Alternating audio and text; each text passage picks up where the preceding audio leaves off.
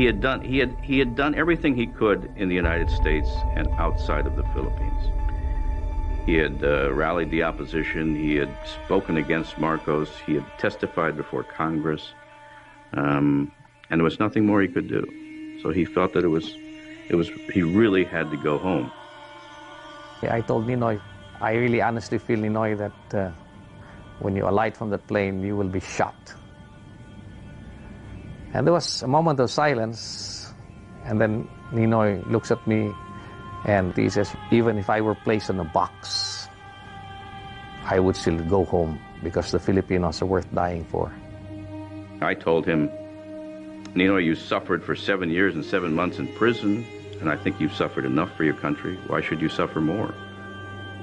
I wrote Mr. Marcos and I told him that while I have vowed never to enter the political arena again, I shall dedicate the last drop of my blood to the restoration of freedom and the dismantlement of your martial law.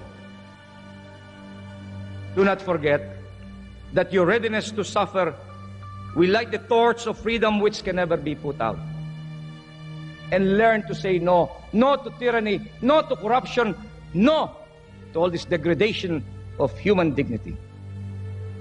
The moment you say no, you're beginning to protest. The moment you say no to tyranny, you're beginning the struggle, the long, lonely road to freedom.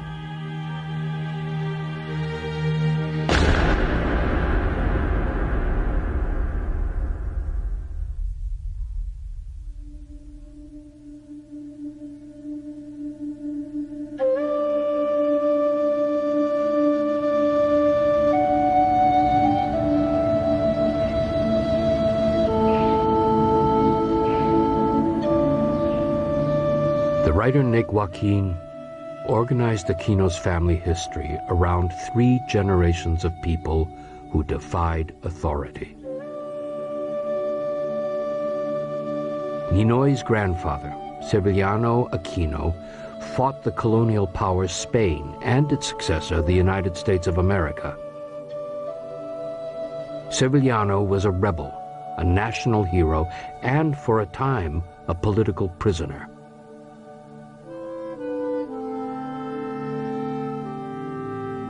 In Aquino's hometown in Tarlac province, it was grandfather Severiano Aquino who erected a statue to the Philippine national hero Jose Rizal, who was executed by the Spanish for his opposition to their tyranny. Rizal looks out on a town square that is named for Severiano's most acclaimed son, Ninoy's father, Don Benigno Aquino Sr., an ardent nationalist. During America's colonial rule of the Philippines, when other politicians clung to the idea of a second-class affiliation with the United States, Benigno Sr. campaigned vigorously for total independence. When Japan completed its invasion of the Philippines in 1942, Benigno Sr., under pressure to soften the blow of invasion, was taken in by Japan's promise of an Asia for Asians. As the fortunes of Japan's military suffered, so did Benigno Aquino's reputation. He was imprisoned by the victorious Americans, then paroled to await trial on charges of collaborating with the enemy. In the company of his namesake, Benigno Jr., he suffered a heart attack. Ninoy told Nick Joaquin, when the Americans came back, Papa was all of a sudden a collaborator. Those who I thought were my friends began to shun me. When he died, I thought my world had ended. I began to distinguish between night and day, sorrow and laughter. Determined to recoup the family's name, Aquino started to work on the Manila Times at 15 as a copy boy. He ate, slept, and showered at the newspaper, and at odd hours, he became a copy writer. I think he started as a messenger boy, and they asked for volunteers of reporters to go to Korea, and nobody volunteered, so he volunteered. He was 17 years old. He took his own photographs and became known in the press corps as Aquino, the milk boy. He said Korea aged him 10 or 20 years. It gave me the fatalism that's with me to this day. Do your job and hope tomorrow will be another day. And if tomorrow doesn't come, that's it.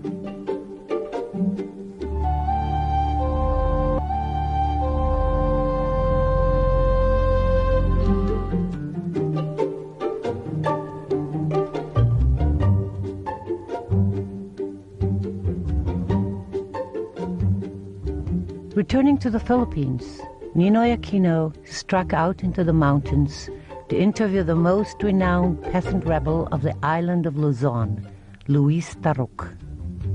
Through a series of meetings, Aquino became the conduit for Taruk's surrender, a national event that made Aquino a national figure. He described Taruk as one of the few men who impressed him in youth. He never talked to me of communism. He talked of the poor in this country. He opened my eyes to the inequities in my own hometown. I thought to myself, this is the first Christian I have met. The same year, aged 21, he courted and married Corazon Cojuangco, a deeply religious, American-educated offspring of the largest landowners in Tarlac province. The president, Ramon Magsaysay, gave Aquino a medal and enlisted him as an advisor, aide, and confidant.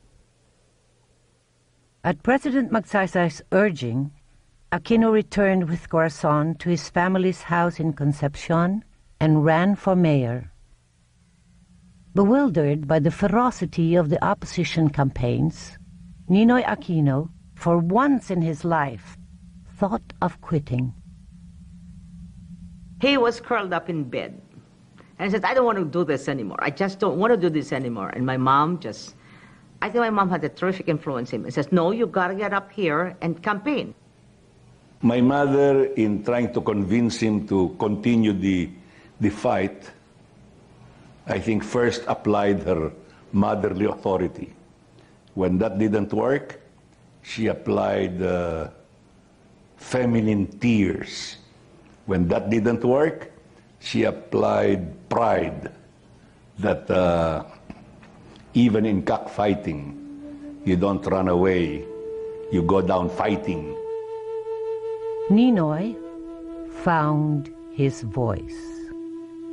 Knew exactly the pulse of the audience, when to crack a joke, when to touch their heart, when you draw an applause, because people just go to hear him. He can talk for not hours, for days, if given the chance. He called himself a radical rich guy, first as a mayor, then vice governor and governor of his province. He promoted land reform, equal access to public education, and social welfare. Charles Avila was then a young democratic socialist who had left the priesthood for a life of activism, inspired by the social vision of Pope John XXIII. When I first met him, he was rich, he was powerful, but he was a good man who was going to do and wanted to do good things for the people. It's a peaceful revolution, I think. That is what he was looking for. Good things for the people. It's a peaceful revolution, I think. That is what he was looking for. Because there's no victory in war. I was hungry and you fed me. I was thirsty and you gave me drink. I was in prison and you visited me. I was a stranger and you took me in, etc. With what do you feed the hungry man, we would ask. With mere words or with rice? And how much does rice cost? And where are you getting the money? All the questions he asked me were oriented to what was the common good to the people. Of course, a cynic might say, you were a seminarian. What did you expect? So be it. But that was the impression I got. Aquino had one hand in the province, one hand in the national capital. Almost daily, he traveled the 60 miles to Manila to serve President Magsaysay and his successors, Presidents Garcia and Macapagal, all of whom predicted that Aquino would in time be president. Their successor, Ferdinand Marcos, took a less kindly view. Marcos hated him, people used to say, because he saw himself in Ninoy. Marcos undercut Aquino's social programs in Tarlac and accused Aquino of being a communist or in league with communists. After 4 increasingly repressive years of the Marcos presidency, in 1967, Aquino ran nationwide for a seat in the Senate of the Philippines. And he won. His admirers in the press called him Superboy. Every one of us knew him because he had a long background in journalism. We knew he was bright. We knew he belonged to the right family. We know he talked fast, sharp, and being journalist, you said, we have to watch this guy. When Ninoy was in the Senate, he was actively involved in a lot of government exposés for irregularities and corruption and abuses that not only involved the president, but even Imelda Marcos also at the time. And so Ninoy poised himself as the only really serious threat to the presidency. It was almost an assumption that he would be president. He was the leader of his opposition party, and it was an assumption that the way the parties swung back and forth, it would be his turn soon. Events intruded. The United States, confidently relying on anti-communist methods developed by the CIA in the Philippines, escalated its war in Vietnam.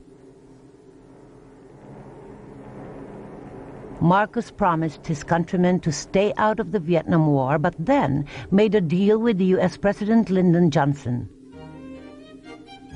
He sent Filipino soldiers to Vietnam in return for more arms, more money. Students in the Philippines protested the war and also Marcos's corruption of the ballot box in what became known as the First Quarter Storm. Some joined Marxist rebels who regrouped in the countryside under the banner of the New People's Army. Poverty was rampant. Corruption abounded. I said to him, Ferdy, as long as you're working for the country, you can count on me 100%. Mr. President, I said, your salary is not enough to keep a man in your position. I'll tell you what I'll do for you, I says. I will give you 20 million pesos a year, tax paid. And he said to me, how will you raise the money? Well, I said, in the tobacco business, we have to mix Virginia tobacco with local brands. I says the manufacturers would happily pay me 1 peso or 1.50 a kilo of this tobacco. That is the money. I will pay the tax on it. I will pay the income on it, and then we'll turn over the money to you. No strings attached. You don't have to do anything for us. He says, that's a very good idea. Okay. Then he turned over the idea to his group of people. So they started bringing in the tobacco, they brought in sardines, they brought in apples, they brought in everything you could think of and levied on it and made money. So that maybe I was partially to blame, You'd think that the first $1 billion of siphoned off funds would be sufficient for any conceivable need or requirement he might have, personal or political. But it was like it kept feeding on itself, and there seemed to be no limit to his avarice or to his willingness to permit his cronies to enrich themselves at the expense of the Filipino people. At one point I coined the phrase kleptocracy to characterize the peculiar form of government that the Marcoses had established. In the meantime, the Philippines, the brightest star in Southeast Asia, was slowly waning under this, economically waning, and the other countries were coming up, and that was in part a result of the corruption. In 1972, Mr. Marcos was already 7 years in office. He had 1 year to go.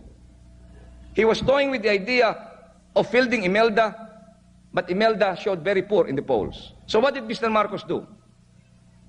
Change the Constitution. On the floor of the Senate, Ninoy charged that Marcos was transforming democratic society into a garrison state.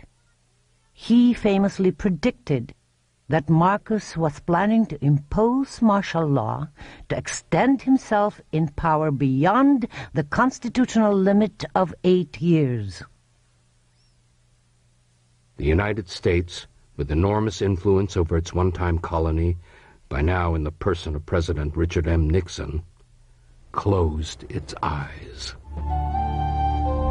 And then, on September 23, midnight, Mr. Marcos went on television and said, I, Ferdinand Marcos, acting as Commander-in-Chief of the Armed Forces of the Philippines, I now declare martial law and shall administer this country alone. On that day, democracy died.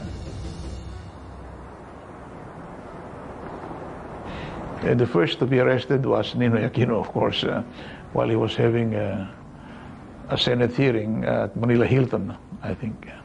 An army truck delivered all of his stuff, clothes, everything, including and up to a toothbrush. And my mother said, why are you returning his toothbrush? And the female soldier said, he has no more need of it. Martial law is law of the gun. He who has the gun is the law. In jail, Aquino initially was surrounded by friends from the Liberal Party and independent-minded journalists. But one by one, his friends were let out or moved to new cells. Aquino was left to the one thing he seemed to fear: being alone. For 7 years, I was not allowed to see the moon and the stars. I would walk and walk and walk across my room, just a room of about 4 meters by 5 meters, hoping that I'll get tired. And then when I get tired, I will fall asleep, knowing that tomorrow will be the same. I felt that I've already earned my peace. I have done my best. I waited for 7 years and 7 months, and the Filipino people did not react. And they would even give me the impression that they love their chain and their slavery. What can one man do if the Filipino people love their slavery? If the Filipino people have lost their voice and would not say no to a tyrant, what can one man do? I have no army, I have no following, I have no money, I only have my indomitable spirit.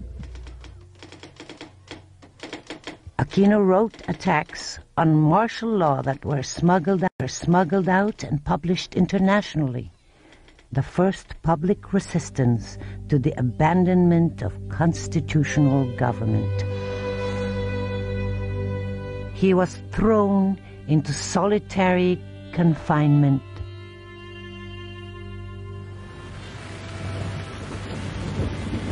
The greatest punishment that was given to him was not being in jail, but because they took him away from people. He just loved people.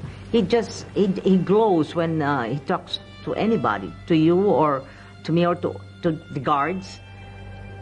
And so what happened when they put him in isolation and they would not allow visitors? I think that was when it really hit him home. When I saw him in Fort Magsaysay, he had to hold on to his pants, no, because they literally were falling off him. With the light bulb, naked light bulb shining the whole night, 24 hours. He didn't know what time it was. He didn't know if it's day or night. And he was there for days in that situation. So he had nothing but prayer.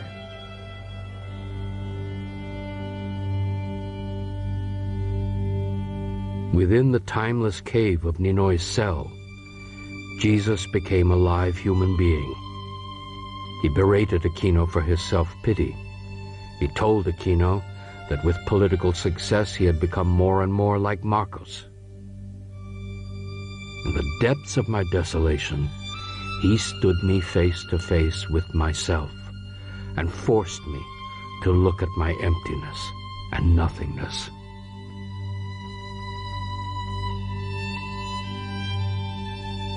And that Fort Magsaysay, I think, was the turning point. From an ambitious politician to somebody committed to doing God's work for the people. No? I have read Mahatma Gandhi in prison. And this frail man, this man of almost 60 years old, barely 96 pounds, fought the entire British Empire and caused that empire to collapse. Why? Because he had an indomitable spirit. He had a moral spirit. And as long as man will refuse to be defeated, you are never defeated. Marcos tried anew to silence Aquino with trumped-up charges, a military tribunal, and the threat of death. His lawyers came often to defend him, but Aquino dismissed the tribunal as a farce. He refused to participate. He remained defiant, arguing, to a citizen of democracy, to protest is not only a right, it is a duty. Never did he show that his spirit was low. That was remarkable.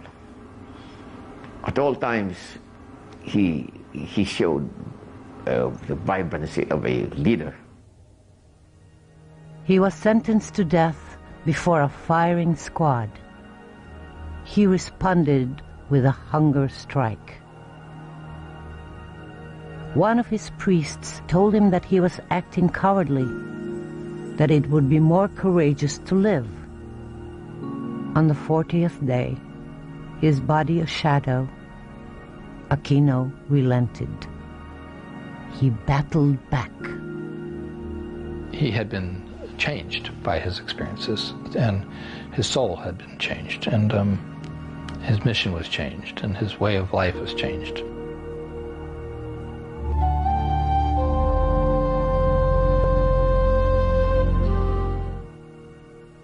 The American Pat Darien was the human rights representative of the new American president, Jimmy Carter. Visiting Manila, she demanded that Marcos allow her to see Aquino. I said, could you just explain how it is that you have such bad human rights policies? And he said, well, it's really out of his hands, he said, pointing around the table. I said, are these all government officials? He said, well, no, are Imelda's people. They are in charge of everything. They tell Imelda what they want. And Imelda tells them what she wants. And I said, well, you're the president. Why don't you do that? He said, they'll kill me. Late one night, she was abruptly taken from a dinner party to Fort Bonifacio prison. I said, I don't want you to be punished in some way for this discussion that you didn't even know about. And he said, I will say anything I wish to say. There's nothing left that they can do. And he told about how the people were suffering, how the Marcoses were stealing money. Everybody was expected to pay homage to them. He thought that Imelda was the one that really did the trick. Felt that he was too dangerous that he was a rival. The imprisoned Aquino had become an international symbol of democratic opposition to dictatorship.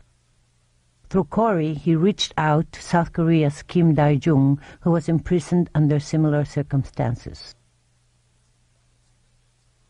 Dear Mrs. Kim Dae-jung, I share your sufferings. Please tell your husband that we, the Aquinos from the Philippines, think of him and remember him in our prayers. I pray that God will continue to help us and eventually guide us to better times. When the wheel of fortune finally turns in our favor, I look joyfully to meeting you and knowing you better. Sincerely, Cory Aquino. Under pressure from the U.S., Marcos attempted in 1978 to legitimize his rule by staging an election. Aquino was allowed to run from prison, reappearing briefly like a phantom on the public stage.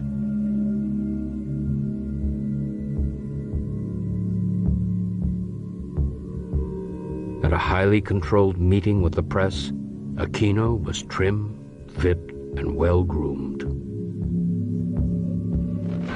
After 5 years, Mr. Marcos says, I am going to call an interim batasan. This is an opportunity that we should not lose. For 45 days, at least we can campaign and hopefully elect some of our men to the IBP. The parliament, to be a real parliament, must need genuine opposition. Not a pseudo-opposition, not an opposition of the majority party, but a real, committed, genuine opposition. He threw constraint to the wind. We would like Mr. Marcos to allow the IBP to investigate the Westinghouse-Dicini deal. Why was Mr. Dicini given not only commission as Perdis, commission as Asia Industries, and then on top of that, Mr. Dicini was given exclusive subcontract for all the civil works, and on top of that, a very unknown insurance company of Mr. Dicini got a whooping underwriting policy of $648 million for the entire project. Aquino was allowed out of prison only once, for a television broadcast in which he famously defended himself from hostile questioners and continued his attack on martial law.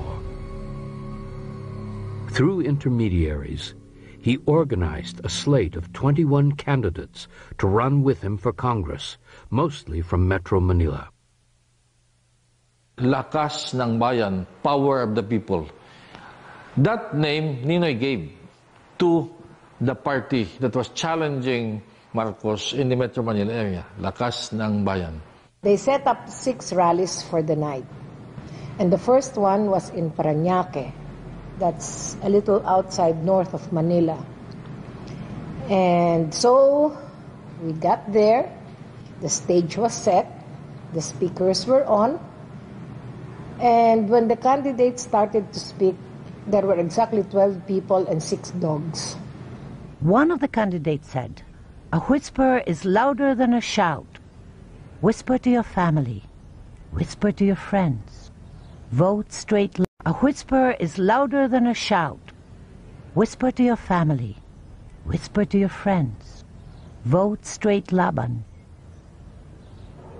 The trickle became a crowd, the crowd a throng. The symbol of resistance, the sign of the L, came into widespread use. It represents the word Laban, which in English means fight. When you do something like this, that means you're ready to fight for what you believe in. The night before the election, April the 6th, activated by the chain letter that passed underground from trusted friend to trusted friend, running through the night, the people of Manila produced a great barrage of noise.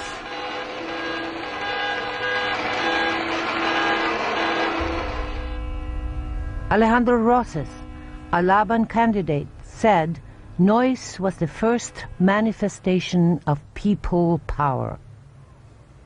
all those warm bodies populating the night unafraid, we discovered the peaceful uprising, the democratic insurgency that would later have the world admiring.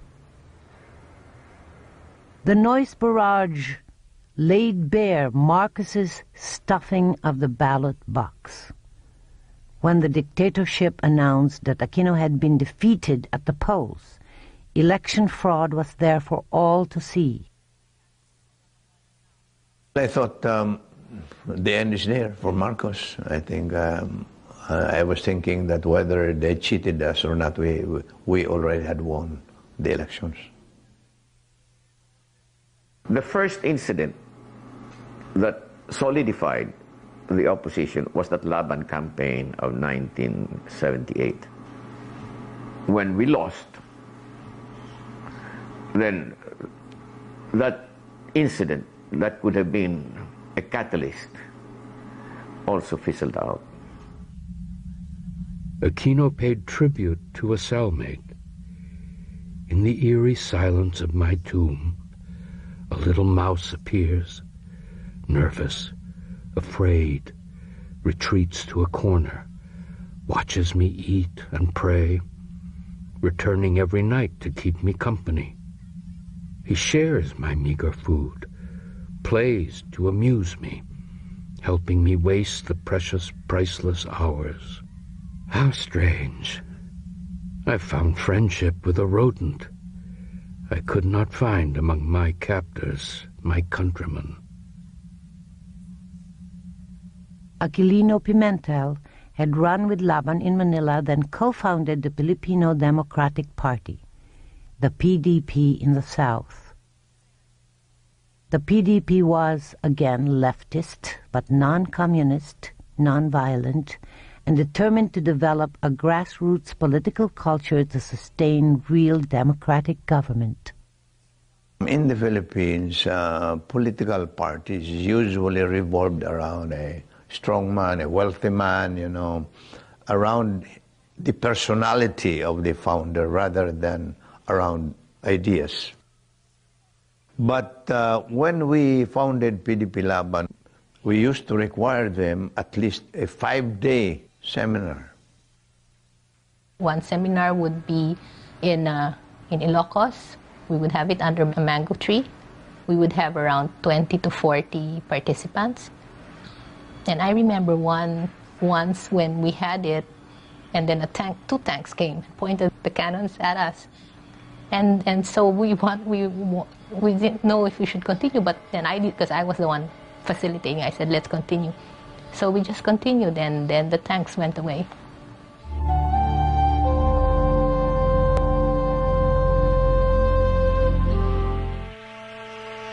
Although in and out of jail, Pimentel was elected mayor of the second largest city in Mindanao, Cagayan de Oro, a further indication that despite his repressions, Marcos was losing control. Underground networks organized themselves as urban guerrillas, striking high-profile properties of Marcos and his cronies in Manila. The Light of Fire movement and the April 6th movement set out to destroy the impression that Marcos had everything under control, to destabilize his dictatorship, and to awaken the passive majority. I said, this is it. We have come to the point where we just have to make up our mind on what there is to be done, what is there for us to do. We need a realistic strategy to bring the regime down. This combination of massive non-violence with incisive use of force. What I call myself is a hardcore nationalist, and at that time, I was willing to do anything to get Marcos out of there.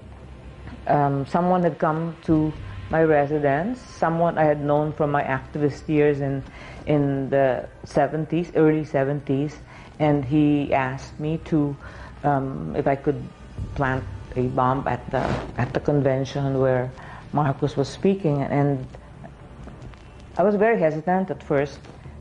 because I knew that it was a gem of an opportunity for propaganda, and we did want to bring the dictatorship to its knees. And I did realize too that this was a prime occasion for getting world attention, to what Marcos was doing here. I just said, just make it a small bomb.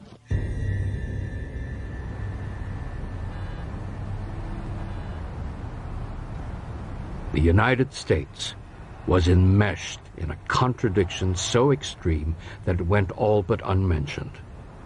The United States government was propping up Marcos with military and monetary aid, while the cities of the U.S. harbored and sometimes nurtured the opposition to Marcos among Filipino Americans and Filipino exiles. A prominent liberal, Raul Manglapes, had been traveling when martial law was declared. He became president of a new organization in the U.S., the Movement for a Free Philippines. Sonny Alvarez had gone underground in Manila the day martial law was declared. So I jumped out of bed and started to look for refuge. I'd worked around in disguise and I moved around. And sometimes I find myself in one community, deliver a fast speech, then go. And then one time, President Macapagal, who had become the president of the Constitutional Convention, he said that there's need to have an organized opposition overseas. So he turned to me and said, about you, Sonny. He called me Sonny. You're a bachelor, you're young. So I said, yes, why not? I would. A Greek-American businessman, Steve Xenakis, and his aristocratic Filipino wife, Pressy Lopez Xenakis, settled in San Francisco. Marcos had taken Pressy's brother hostage and then plundered the Lopez family's enormous assets.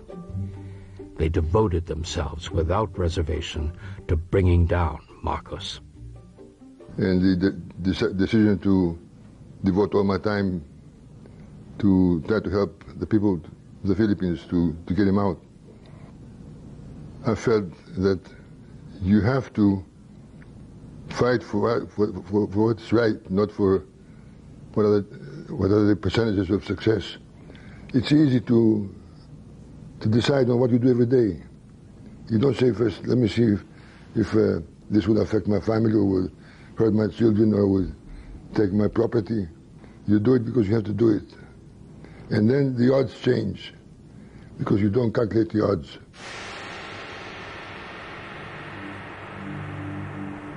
Opponents of Marcos within the U.S. were spied upon, threatened, and sometimes terrorized. I read in the papers that my brother was killed. I was warned first. I was warned. They gouge his eyes. They bust his head. They gouge his eyes. They bust his head. They cut his tongue and broke his teeth. He was so mangled. It was really, I think, deliberately intended to drive home a message that if you oppose the regime, there could be these terrible consequences. They call the system selective terror. Marcos was a very, very brilliant man. He knew he could not follow 1,000 people all over the United States to see what they're doing, but he would do selectively. He would do something which would be deliberately disclosed, so everybody would be terrified. Everybody thought that Marcos had 3 agents following every person here.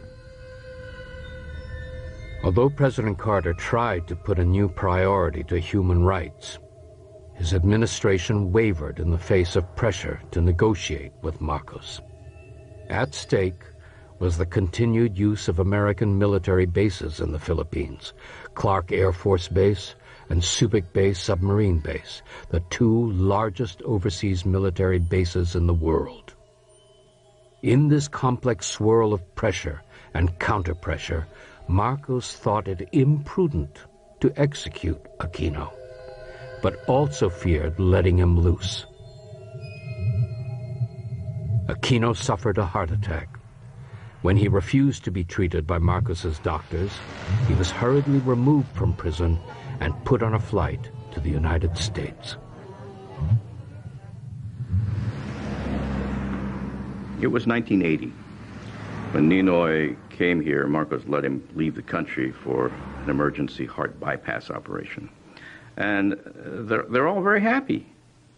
Ninoy's out of prison. They're a family again. The kids are going to school. He taught some classes and he did research. And his research was basically trying to restore democracies in countries around the world through peaceful means. Aquino became a fellow at Harvard Center for International Studies. He spoke on 50 college campuses, addressed the Council on Foreign Relations, and testified before the United States Congress. Through Harvard, he and Cory formed a personal friendship with South Korea's Kim Dae-jung, who, like Aquino, had been driven into exile by authoritarian government. From the moment when we met, we felt that we are the comrades to fight for the democratization of our countries against dictatorships. We felt we were sharing the same destinies, so we were doomed to collaborate each other for the democratization. Aquino communicated incessantly with followers and colleagues in the Philippines and within the United States. In the name of the members of the Movement for a Free Philippines and all other freedom fighters, I welcome you.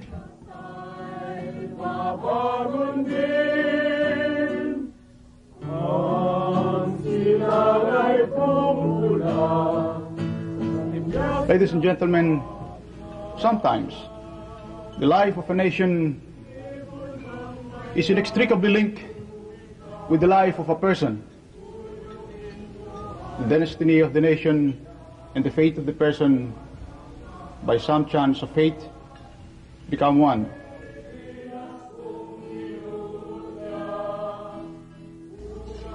I received a most poignant letter from a mother and a wife, and I'd like to read it to you. My dear Senator Aquino, I am very worried about my husband and wish to see him immediately. It has been 2 months since his arrest, and still I have not spoken to him. Our son keeps on asking me when he shall see his tatay. He asks me questions like, bakit nakakulong si tatay? And why don't we go and set tatay free? I am writing you now because I have just received word from my husband that he intends to go on a hunger strike starting Wednesday, February 4. I understand that a number of other detainees accused of their involvement with the April 6 movement will also go on a hunger strike beginning February 4. Please pray for them. Thank you in advance for any help you can give me. Please, sir, help me see my husband at the soonest time possible. And may the Lord continue blessing you with compassion and courage. Sincerely, Cristina Montiel. How many Montiels are there? How many unsung, unnamed Filipinos are still languishing in the jails of our land? In that blighted land of ours where our founding fathers gave up their lives that we may see the morning sun. The most important division within the anti-Marcos forces was between the philosophies of violence and non-violence.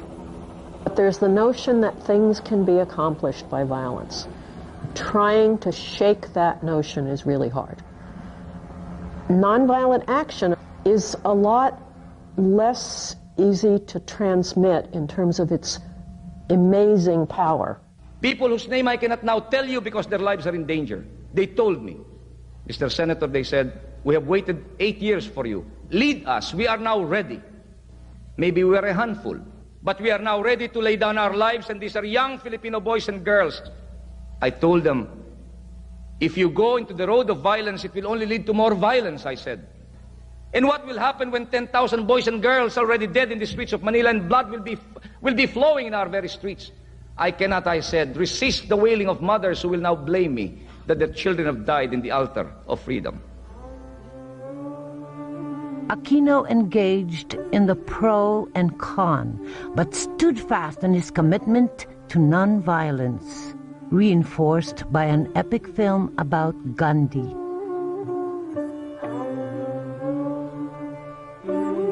Ninoy saw that movie so many times. And this idea of soul force, of the power of the truth, of the power to say no, and the power to contaminate soul to soul, people with your courage, with your passion, because you love, because you tell the truth, because you are ready to lay down your life. This was Ninoy now saying, remember, it is massive non-violence. It's the power of the people. The people are non-violent. There were rumors that Marcos was very ill, that he had kidney problems, that he might be having a kidney transplant, and as a result might die. At that time, the economy was bad. The communist insurgency had grown tenfold in the previous 5 or 6 years or whatever. So he wanted to go home while Marcos was still alive and try to convince him to restore the processes of democracy. They had uncovered a plot to assassinate him when he got off the plane in Manila. And so I called Ninoy and I said, Ninoy, I have to report this to you. And he was very quiet after I told him what I had heard. And he said, I have to do this. This is my mission. This is what God has ordained for me to do. And I have to relieve the Philippine people of their suffering. Lupita and I met him in San Francisco. He led me to the window and said, you see that airplane that I came in on? I said, yes. He said, you see that ladder going down the plane? I said, yes. And he said to me, they may lead me down that ladder when I come to the Philippines. And if they do, you'll never see me again. Inside the plane was quite tense as we taxied into the terminal. And I looked out the window and I could see the military men coming up the stairs of the jetway into the plane. They helped him get up from the seat and they were going out. So I yelled at him. I said, no, I'm going with you. And he turned around and he said, yeah, come on. I think those were his last words. Aquino had often quoted St. Paul, "For the sake of Christ, I am content with weakness, insults, hardships, persecutions, and calamities. For when hardships, persecutions, and calamities, for when I am weak, then I am strong."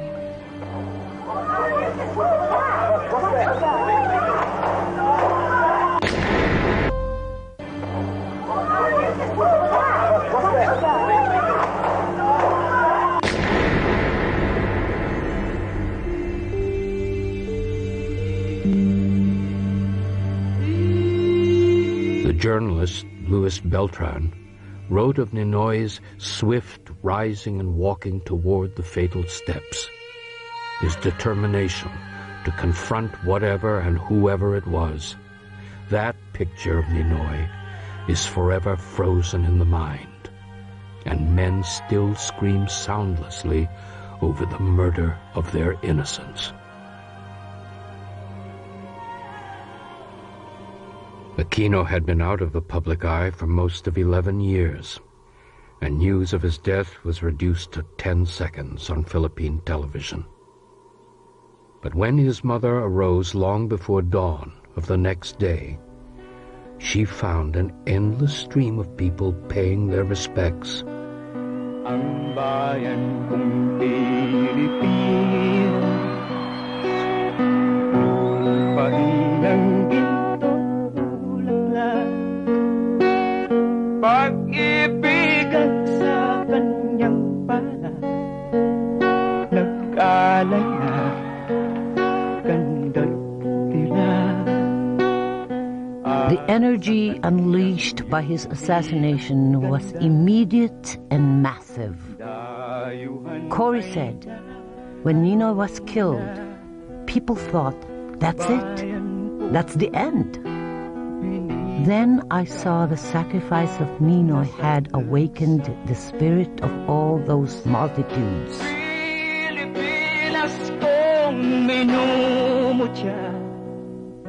I have seen with my eyes what Ninoy saw with faith, that the Filipino is worth dying for.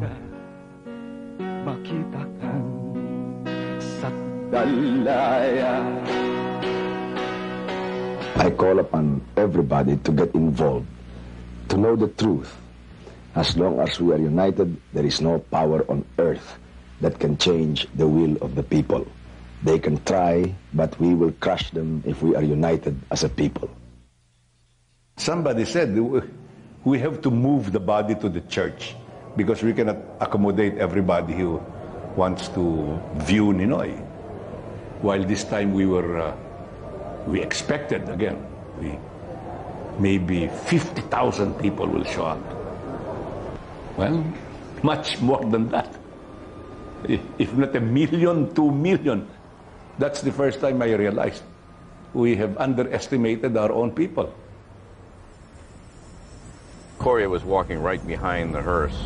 As we were walking, she motioned for me to come up and she said, I will accept condolences from Marcos only if he releases all political prisoners. Until that point, we didn't know whether she was going to get involved in carrying on Ninoy's work and legacy. The new energy of the Philippines people was disciplined by the philosophy of nonviolence that Ninoy Aquino had bequeathed to his country. Protest demonstrations went on, week after week, month after month, and the authority of Marcos was diminished, marching foot by marching foot. The final act was the Philippine Uprising of 1986, which the world watched. Corazon Aquino, the person who had been Ninoy's helpmate, a server of coffee, a reluctant campaigner, running as a united front opposition candidate, found her voice. She became President of the Republic of the Philippines. Ferdinand and Imelda Marcos were driven into exile in the United States.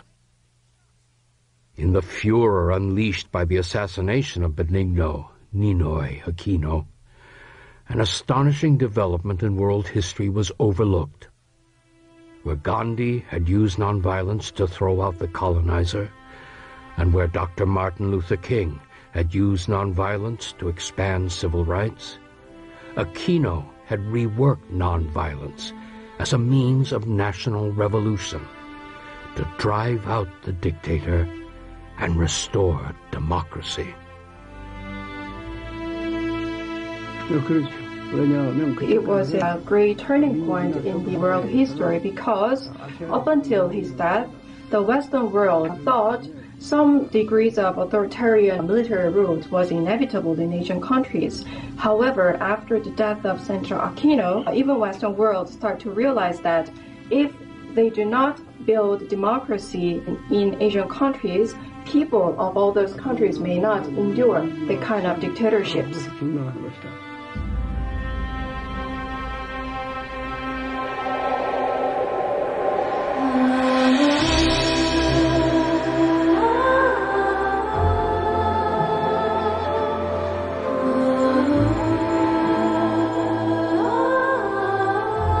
The Philippine Revolution became a model for all of the revolutions that occurred at the end of the Cold War, as well as in other places throughout Latin America and a number of other places in the world. The East Germans, of course, had access to Western television, as did, I think, the Czechs and the Hungarians, so they all had been treated for the last 2-3 years to pictures of dictatorships being toppled by peaceful mass demonstrations. I've been privileged to travel to many different countries around the world. And I can tell you that wherever I've been, from South Korea to South Africa, from Poland to Pakistan, the triumph of people's power in the Philippines has been a source of enduring inspiration to millions of men and women who yearn for democracy in their own countries. I left America in grief to bury my husband, Ninoy Aquino. Today, I have returned as the president of a free people.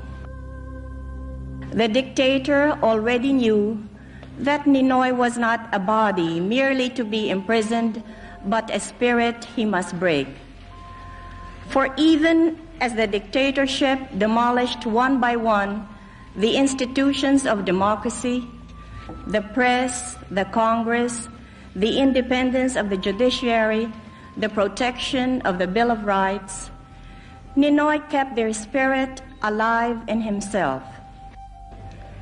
For the nation, Ninoy became the pleasing sacrifice that answered their prayers for freedom. So in giving we receive, in losing we find, and out of defeat we snatched our victory.